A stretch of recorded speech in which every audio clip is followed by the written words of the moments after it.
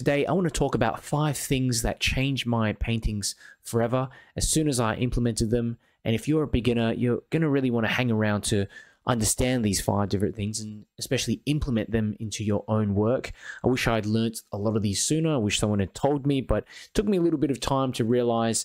The first one is using larger brushes and fewer colors. How often do you hear people who have, 20, 30 different brushes and the same amount of paints, 30 different paints? You don't need all that many brushes and paints. In fact, when I'm painting in watercolors, I only use a couple of mop brushes and a round brush or a flat brush, a little synthetic flat brush. So these are a bunch of mop brushes that I have here. And mop brushes are great because they allow you to get in large areas of paint. So for example, the sides of buildings, the ground, all this nice yellow that we have here, even the green in the background, you can get that in so efficiently and quickly with just a small mop brush because they have a large belly which hold a fair bit of paint, okay, compared to something like a little brush like this one here, a little synthetic brush. So this basically does not hold much paint at all. You have to keep reloading it. It's good for detailing, but it's not going to get you very far when you're painting the big picture stuff, and you want to get this nice fluid, vibrant sort of feeling with all the colors mixing together. And the last thing you want is to use a small brush where you're just dabbing around and making it look overworked. This here is my palette, and as a beginner, one of the big things you want to focus on is not getting all of these colors in, but just picking a few essential colors. If you've got your primaries, a brown color, and maybe a neutral tint, okay, you don't even need that because you can mix it up yourself. You're going to be completely fine. So for example, if you have a bit of yellow ochre, you've got a red, okay, pyrrole red, or a scarlet red or something like that. You've got an ultramarine blue, and you've got a brown ochre or a burnt umber here. Those colors are going to just be completely fine for almost anything. Those 5 colors, even if you've just got your primaries, a blue, a red, and a yellow, that can get you by for 99% of paintings. I do use a color here which is neutral tint, which is basically a mixture of all your primaries. It's a dark color. It's a pre-mixed gray essentially, and you can mix that up yourself by using a bit of blue, red, and yellow, just mixing them up together, and you end up with a nice gray looking color anyway. I find these earthy tones are the ones that you have to add in because you can't really get anything like that from mixing your 3 primaries together, but pretty much everything else you can get a version of that. And if you just use, for example, an ultramarine blue, you can dilute that down and get that to get a nice sort of light sky, and you don't need a cerulean blue. So 5 colors, even 3 colors, like I said, going to do you well.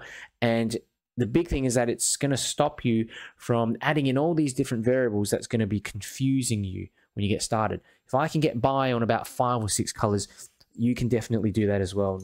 So 3 brushes and 3 to 5 paints, that's really going to make your life a lot easier in watercolors. A second really important thing that took me so long to learn was that you have to paint things in a particular order with watercolors.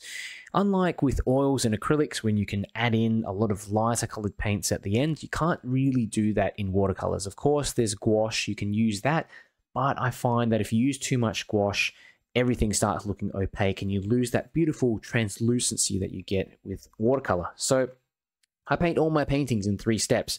For the first step, I paint all the lights. So in this example here with these buildings, I've just got in a bit of orange, light orange. It's mostly just water, 10%, 5 to 10% paint, bits of yellow there, yellow, yellow in the ground, lots of yellow, all in one big wash, okay? Bit of lighter green in the background as well. Then I let that dry completely. Afterwards, I start putting in all the dark colors. So as you can see here in the background, all the shadows, all these darker trees, the figures here in the foreground. Because a lot of the time, these darker colors, unless you want to get in some softer shadows like that, which you have to do while the yellow paint is still wet, most of the darker shadows are basically, you get that in just after everything's dried on the first wash. So you can see here, I also drawn on a lot of the darks in the background with the buildings as well. So there's a bit of intermingling of colors, and even these trees here on the side lots of these darks. Making sure that everything in the first wash has dried first is really important, because that allows you to get a more fresher look. If you don't wait for everything to dry and you start getting in all these dark colors, they will mix into all the light colors, and you run the risk of just getting rid of all the light and having this turn into a big mess. So make sure, very crucial, to just let that first layer dry first. And for beginners, this is a challenge, because often it just doesn't look right. When you paint in all those lighter colors, it looks too weak, and there's this compulsion. I don't know how to explain it, but there's this compulsion to just try to paint everything in and eliminate all that light in the beginning. But you have to hold back, let it dry, and have faith in the process that once you put in the darks, then the lights will start to pop out and make sense. The third thing you want to remember is to paint with fewer brush strokes. So what do I mean by that? Essentially, if you can paint something in, if you can paint a window like here, I've got all these windows in, and I can paint it with one brush stroke, I'll do that. Okay? Makes things so much easier, fresher, avoids overworking as well. There are some bits and pieces, like this person on a motorbike, where I've had to use quite a few different brush strokes here, but I've been really efficient with it. I've used only as many that I thought would be required to portray this person on a motorbike without having to overdo it. And you can paint so quickly by using this technique. Here you can see with these flowers on the left as well. Basically, I've only used a few brush strokes to apply these petals, and then gone around it with a lot of this green in the second wash. And just a few brush strokes here. 1, 2, 3, 4, 5. That's to imply that flower there on the side. You can get this nice looseness, this freshness and efficiency of brush stroke.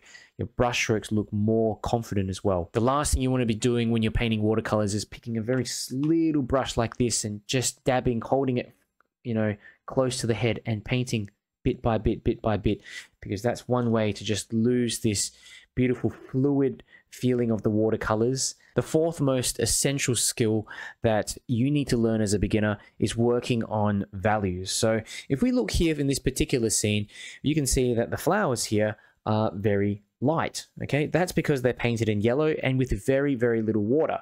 Yellow is also one of those colors that even if you use directly from the tube, it's still going to be a very light value compared to, say, this color here, which is black or neutral tint. So even if I dilute that down to 5% paint and 95% water, it's still going to be darker than the yellow here. You want to look at that reference picture very closely, and a hack that I've learned from one of my favorite artists, Joseph Zavukovic, is if you just squint at a reference photo or a scene, that forces you to be able to see the values. Okay, so you'll be able to see which areas are light, which areas are dark, and I don't know how it really works, but it does. If you have different values in a painting, that's how you're able to achieve this feeling of depth and realism. The shadows here, you can't use a too light color for that. And if you perhaps use another darker color here for the flowers, they're not going to pop out and they're not going to create this beautiful contrast like you see here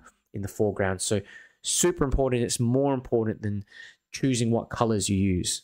The last essential skill that really took my paintings to the next level and sped up my whole process, allowed me to create paintings in 30 minutes or less, is connecting shapes together. So connecting the foreground to the midground to the background. I always used to think you had to paint each of these things separately, but that leads to a very disjointed painting. The foreground basically leads the viewer's eye into the scene. You follow upwards, and you want it to sort of continue on, a bit of continuation into the background and the colors there as well.